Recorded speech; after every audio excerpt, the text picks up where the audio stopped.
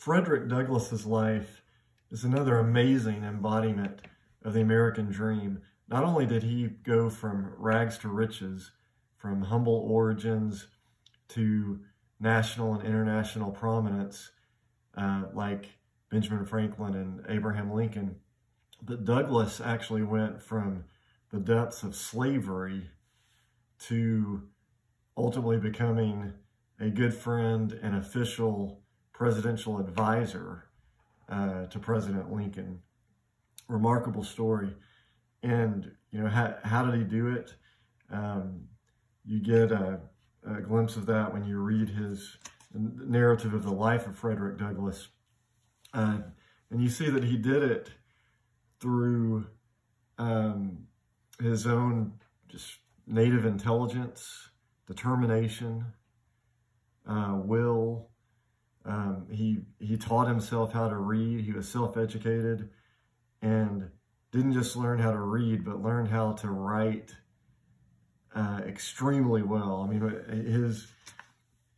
his narrative of the life stands on its own as a great work of literature, apart from just how important his story is in terms of the historical context and giving us a glimpse into what slavery was like. So the story itself is dramatic and inherently interesting, but in addition to that, just the literary quality of his writing is amazing. I'm going to show you a little bit of that here shortly, as far as his rhetorical skills, how his rhetorical skills, his writing style are really sophisticated. So Douglass, he says in the first page of the narrative, he says, "My father was a white man. He was admitted to be such by all I have ever heard speak of my parentage." A little bit later in the narrative, he says that the rumor was his father was actually the master, his owner. And I bring this up mainly because one of the points I want you to see is that in slavery, a matrilineal system was created. By matrilineal, I mean the mothers were really in charge of the children, as opposed to in many societies which are patrilineal. You know, the way that traditionally in most cultures, for instance, the last name of the father is given to the children. The children don't inherit their mother's maiden name, for instance. And I bring that up not just because it's interesting, but because what's really interesting about that, what's most interesting about that to me is that that's one of the echoes, if you will, of slavery that remains with us even today. Even today, in much of the African-American community, particularly in inner cities and such, there's a real issue with an absence of fathers. Now, that's become an issue not just in the African-American community, but across the board for Caucasians, Hispanics, you name it. If you look at the data on the dramatic increase in out-of-wedlock births and just absent fathers and single mothers raising children, it's increased dramatically across the board, but it's most acute in the African-American community. And there are a number of reasons for that we don't really have time to go into for the scope of this lecture. Many would argue it's that for a number of reasons, number of political reasons, with the welfare system, it's actually become, there's been an incentive among poor women to not get married because they can get more money from the government remaining single. And that's been particularly true, again, in inner cities where there are predominantly African-American populations. And some would say that the political party that has pushed for that the most, it's sold in the guise of concern for the poor, but it's actually the real motive, some would say, is control. It's a new form of not slavery per se, but another way of keeping a population of people down by destroying the family structure. And again, that's happened with every race, but it's been particularly acute there. So this, the matrilineal system, let me read a couple of quotes that point to that. Douglas says, frequently, before the child has reached its 12th month, he's talking about in slaves, its mother is taken from it and hired out on some farm a considerable distance off, and the child is placed under the care of an old woman, too old for field labor. For what this separation is done, I do not know, unless it be to hinder the development of the child's affection towards its mother, and to blunt and destroy the natural affection of the mother for the child. This is the inevitable result. So you might think, well, how is that matrilineal? Well, this is bad enough, but notice the father's not even in the picture. So the father is sold off, and many slaves, most slaves didn't even know who their father was. Again, here Douglas just has a suspicion. Elsewhere we see Douglas says the allowance of the slave children was given to their mothers or the old women having the care of them. So just remember that the matrilineal system was put in place during the days of slavery, and it persists today in different ways. So I mentioned Douglas's rhetorical skill. He's an amazing thinker and writer. Let me show you an example of that. And this example serves a twofold purpose. One, it really illustrates the brutality of slavery, but it also highlights Douglas's skills as a writer. So he mentions this Captain Anthony, his first master. And he says, he always went around with a cowskin and a heavy cudgel. Cowskin, he's using a literary device called synecdoche, where you, instead of naming the thing itself, to be more poetic, and in this case, I think more vivid, instead of saying he carried a whip, that's what he's talking about, a whip, like a bullwhip, but instead he says a cowskin, and that just makes it even more immediate. It's kind of like when we say, I'm going to throw the pigskin around. We're talking about, football, but reducing it to literally the stuff of which it's made, makes it even more vivid.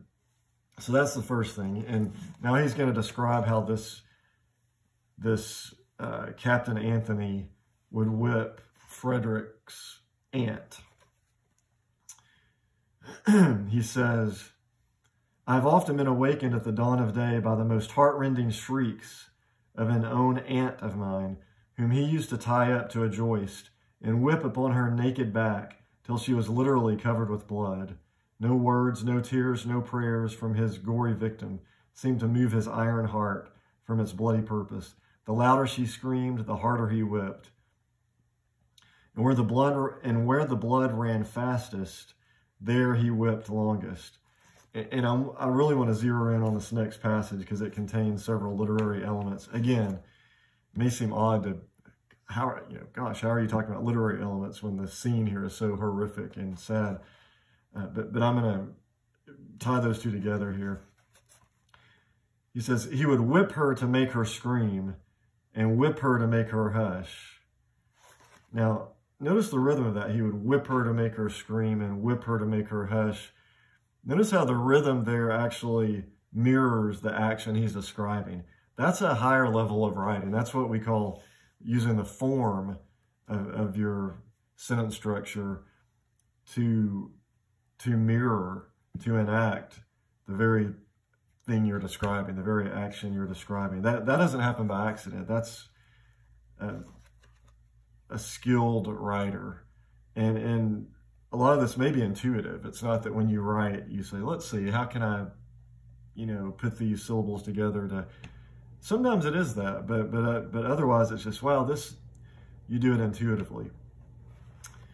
And not until overcome by fatigue would he cease to swing the blood-clotted cow skin. Cease to swing, to dump, to dump. That's iambic pentameter, or not pentameter, iambic rhythm. That's nice and flowing and unencumbered, just like, he's this cruel Captain Anthony is whipping Frederick's aunt without remorse, and there's ironically an easy rhythm to it. It's such a harsh, pitiless action, but he's like doing it as if he's, swinging a golf club or something. But then notice, cease to swing the blood-clotted cow skin. So we go from an iambic rhythm to spondaic rhythm, where this is several stressed syllables in a row. Blood-clotted cow skin. And again, that enacts the very thing he's describing here. The whip is swinging freely, and then when it, her blood starts to clot, in other words, the free-flowing blood starts to coagulate and clot, the rhythm of the sentence does the same. It moves from the rhythm being free to kind of a logjam, if you will. It's brilliant, brilliant writing style here. Blood-clotted cow skin. And again, the fact that he's a synecdoche again, blood-clotted cow skin, is so much more vivid than if he just said a whip, right? The balanced clauses,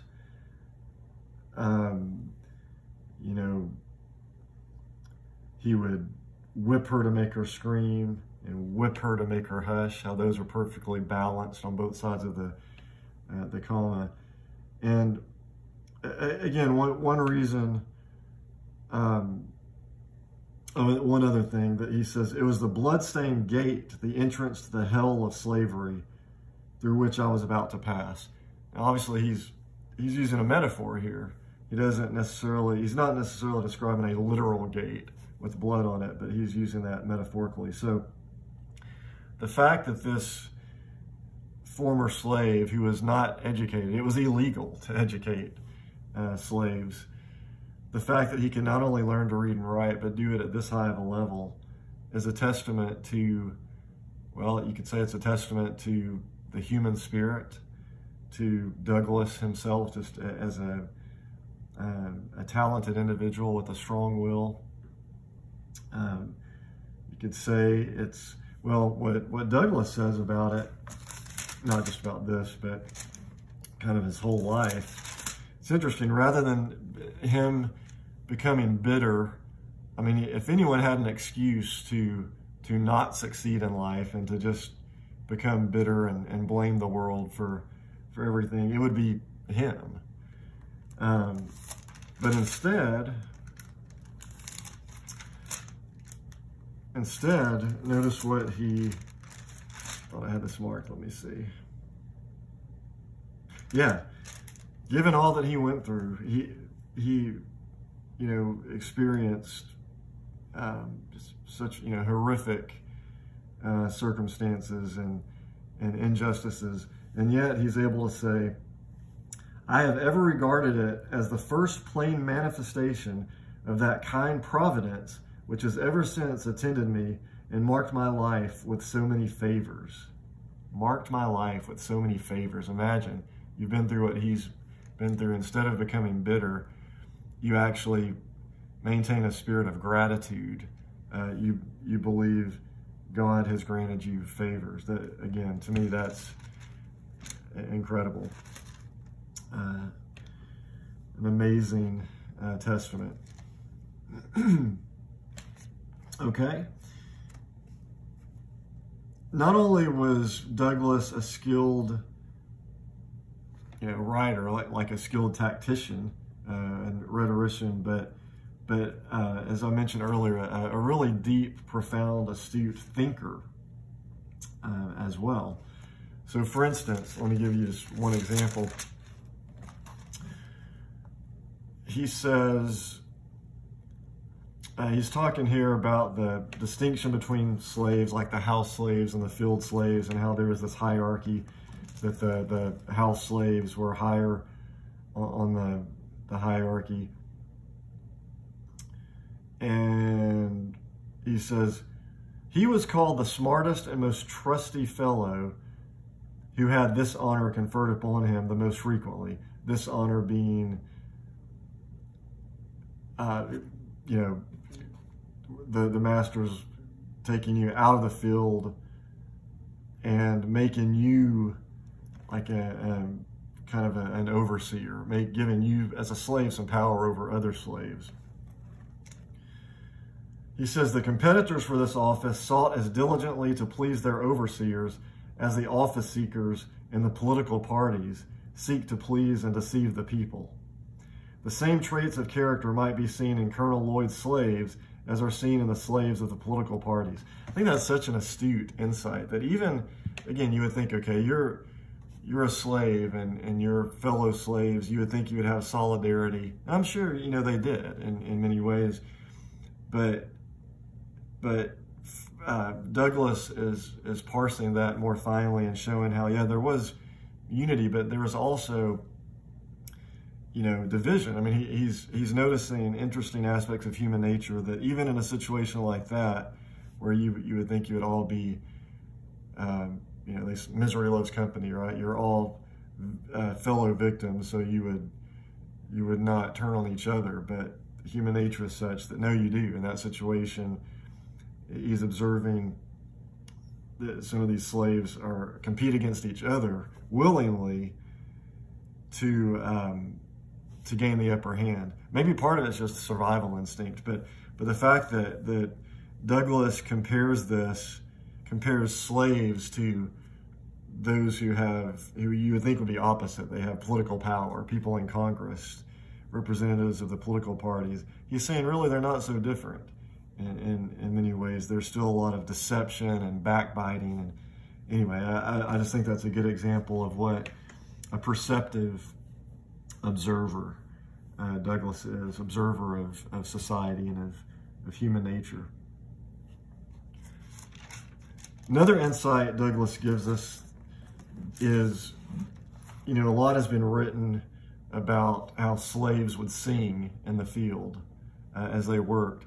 And some people would use that to try to argue that, well, see, the slaves were content. They're perfectly happy, so slavery is not such a bad thing. They're being taken care of. Of course, that's very condescending. The subtext was that they were not smart enough to take care of themselves, and so they needed masters to take care of them. Now we have that today, not in these terms, but some would argue that this is the same kind of paternalistic mentality that those who believe in really strong, ever-growing government have. They view the average people of all races as being too dumb to take care of themselves, and so therefore we need the elite intellectuals to tell us how to live, to take care of us. So this, and again, that has transcended racial categories, and I believe that Douglas would perceive that today and speak out against that as well. At any rate, why did the slaves sing? Was it really that that was proof of their contentment? Not at all. Here's what Douglas says. I've often been utterly astonished since I came to the North to find persons who could speak of the singing among slaves as evidence of their contentment and happiness. It is impossible to conceive of a greater mistake. Slaves sing most when they are most unhappy. The songs of the slave represented the sorrows of his heart, and he is relieved by them only as an aching heart is relieved by its tears. So he's saying the slaves sang most often when they were most unhappy. So it wasn't a sign of contentment. It was a protest in a way of, it was almost like crying, you know, a form of catharsis. Two other things.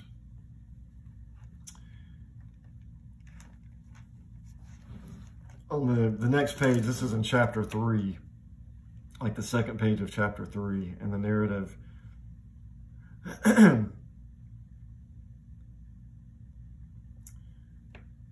So he's pointing out another more kind of complex point. So he talks about the situation where a colonel, it's almost like a sinister version of, I can't remember the name of that TV show, where the CEO of the company goes on the front lines and you know, is talking to just average employees, and he's kind of incognito. They don't know who he is, and because he's trying to get a real feel for, you know, what do they really think about the company and the boss and so forth. Well, this slave owner does that. He goes out in the field and he asks one of the slaves, you know, what do you think about your master? And the guy's honest. He says, does the colonel treat you well? And the slave says, no, sir, was the ready reply. And then he goes on, he says, what does he give? What, does he work you too hard? Yes, sir. Well, don't he give you enough to eat? Yes, sir, he gives me enough such as it is. Well, it turns out that was the colonel asking him this. And for his honesty, the slave was punished by being sold off to another, it says to a Georgia trader, forever sundered from his family and friends. And so Douglas says this about that situation. He says, it is partly in consequence of such facts that slaves, when inquired of as to their condition and the character of their masters, almost universally say they are contented and that their masters are kind. Right? So again, he's explaining how is it that people develop this view that, oh, the slaves are perfectly happy. It's not a bad institution. They even say it. Well, yeah, they say it, but Douglas explains why. They're lying for survival.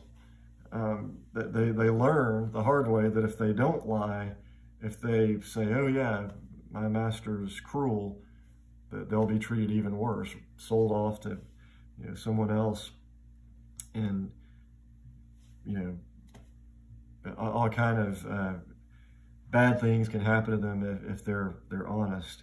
And so it's a double-edged sword, because also that's part of how the stereotype developed of, oh, well, you can't trust the slaves, you know, they're not honest. Well, it's not because they're inherently any less honest than anyone else of any other race. It's they learned they had to be less than honest for the sake of survival. One other point. Again, you would think, you know, today we have a lot of times what some will call competing for victimhood. People try to say, well, who is the biggest victim? Who deserves the most pity? And part of that's human nature, I think. You know, someone shows you an old injury. Man, yeah, well, I broke my leg when I was playing football in high school. And then it's just human nature. Oh, well, that's nothing. I broke both of my legs. You know, so there's that thing. But, you know, when you get into identity politics and the valorization of victimhood that goes along with identity politics, that whoever can claim to have the most victimhood status is kind of the favored victimhood status. It's a really pernicious psychological roadblock that, again, is perpetuated by many of the elites who claim to be champions of of victims, of minorities and so on, but they're actually keeping them down. What some have called the soft bigotry of low expectations. And so check out this example. Douglas is very interesting, I think. He says, when Colonel Lloyd's slaves met the slaves of Jacob Jepson, so slaves from two different masters, that they come in contact with each other, they seldom parted without a quarrel about their masters. Again, you would think, wow, they would find solidarity. But Colonel Lloyd's slaves contending that he was the richest, and Mr. Jepson's slaves that he was the smartest and most of a man. Colonel Lloyd's slaves would boast his ability to buy and sell Jacob Jepson. Mr. Jepson's slaves would boast his ability to whip Colonel Lloyd. These quarrels would almost always end in a fight between the parties, and those that whipped were supposed to have gained the point at issue. They seemed to think that the greatness of their masters was transferable to themselves. It was considered as being bad enough to be a slave, but to be a poor man's slave was deemed a disgrace indeed. I thought that was so interesting because, again, it's the opposite of competing victimhoods. Here you have these people who truly are victims. They're slaves. And yet, rather than kind of wallowing in that, they are competing against each other, saying, you know, my master is better than your master. I mean, part of it, again, is it reminds me a little bit of how children are, you know, well, my dad can beat up your dad, you know, that kind of thing. But again, I think it's just an interesting insight into how peculiar the human mind is and how peculiarly the human mind works in general and also in a state of crisis, in this case, in the throes of slavery. So that's Frederick Douglass, and I hope those insights helped you.